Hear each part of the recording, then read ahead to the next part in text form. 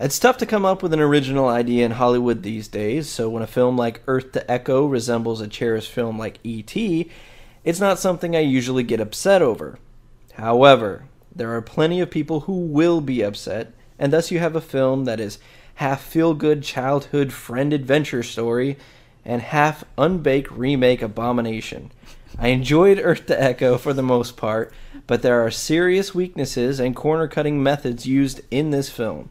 I struggled with Earth to Echo because as I was sitting in the theater, I found myself enjoying what I saw, but as time has passed, I've thought more about the major flaws of the film.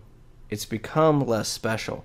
Therefore, for the first time on the show, I'm changing my initial rating from a 3 out of 5 to a 2.5 out of 5.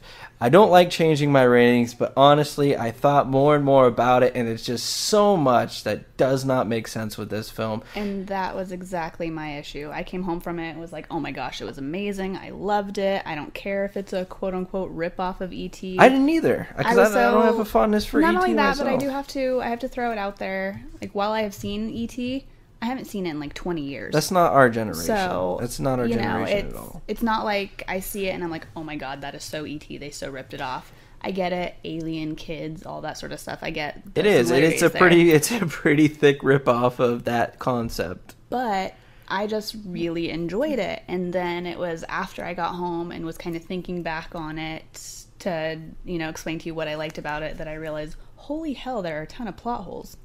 Like, there's some things that I've even looked online to try and, like, did anybody else notice this? Does anybody else have an answer? And can't even find anything. So it's like, there's no way in the world that I'm the only person who noticed this.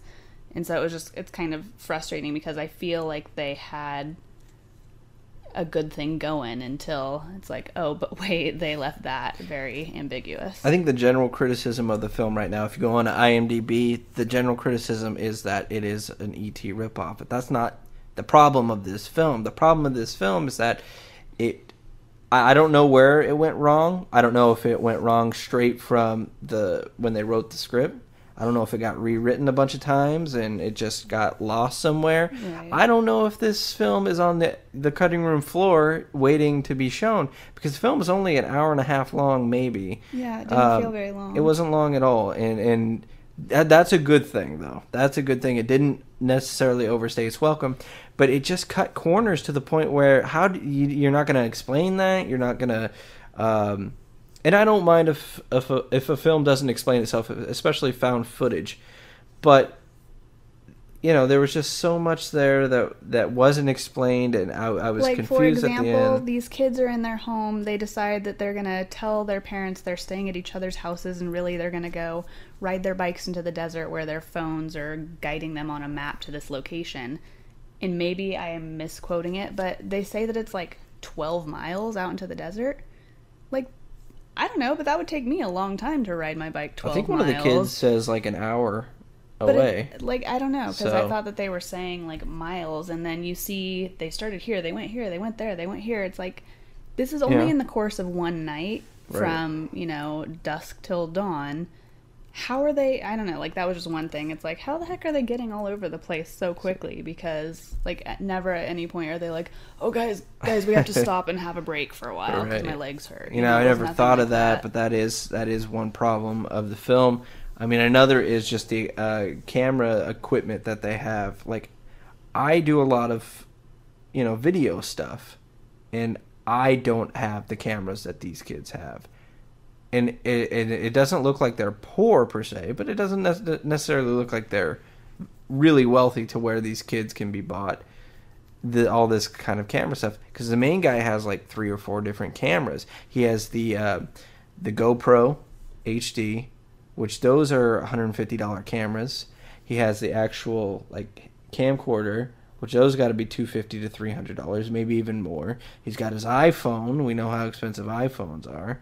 He's got all these different things, and it's like, that's cool, but at the same time, it's a little unbelievable to me that this kid's going to have that much. But it's not to me because, like, think about it. If, like, our child being, of this new generation, like, he, at the age of 5, already has how many game systems and how many games and this and that. So if filming was his, like, enjoyment and hobby, is it really within or outside of the realm of possibility that he might have a camera that he got for his birthday, and then a better one that he got for Christmas, and then a third camera he got for his birthday the next year because it's a step up. It could. I mean, because at the beginning of the film, this kid is doing like YouTube videos and posting them, so it's like obviously something that he does. It's not just like randomly like, oh, I have this camera, let's film. Right. It's but what I he mean, does. all the cameras are very high quality, and it's just like it was very unbelievable. Not to mention the fact that, again, I don't dislike found footage films. This did not need to be a found footage film in the sense of how it was put together, because there's moments where it doesn't look like found footage. It looks like it's just shot regularly, like on honest to goodness film. And I mean, I don't know. That to me was kind of, if you're going to do found footage, go all the way, do found footage so that we can stay immersed in that world. I did like the kids, however. The kids were cool. I thought I was pretty impressed by them. the chemistry between the kids was pretty cool. They had home videos that of themselves, you know, as I don't know, younger, 7, 8, yeah. You know, that was cool that they brought into there. There Made were it a cool little bit more overlays, believable. like YouTube overlays and Google Maps overlays, and those were all really cool and everything. But you know, this is and it's not much Flash, but this movie is Flash over substance. It seemed, where it could have been a lot of substance, because there are moments in this film that you do feel like, oh, the kids are. I don't know. You feel an emotional attachment to the kids, especially the what's his name? I don't remember. Yeah, he's got a weird name. But you know, the more rotund kid who's weird. Oh, Munch. There you go. So you know, even when you look at him and why he's friends with these other kids, and the fact that they've got to move because the government or whoever is digging up this land of theirs to find this spaceship that is crashed. Yeah, we find out during the film that that's actually the purpose, is they're trying to find this spaceship that has landed, and they have traced it back to this neighborhood, so they are going to demo this neighborhood, and they say that they're doing it because they're going to put in like a freeway and, you know, all of this and that. And that's where like my big problem with the plot hole is. They mention, the one construction guy who's really some government operative mentions that 6 days ago they got a signal that something had crashed and landed. At the end of the film, when Echo's putting back his spaceship, there's all these parts coming from under the ground and like deep under people's houses. How the hell did it get there? How did nobody see it? And the ground does not look like it's been recently disturbed. So it was just like so weird, because it was very obvious that this is the ship that Echo came in. Yeah. So how the heck has it been unseen in 6 days? So unless I misheard something, like I said, because also you're not going to decide to demo a whole neighborhood and kick people out in the course of 6 days. So maybe, again, I missed something, but that was just a big unanswered thing for me, and I can't seem to find the answer in my searching online, so maybe I'll have to dig a little deeper now that it's been out, you know, longer. Well, I mean, the best part of this film, in my opinion, is that it has a film that has a feel that a lot of films don't have these days.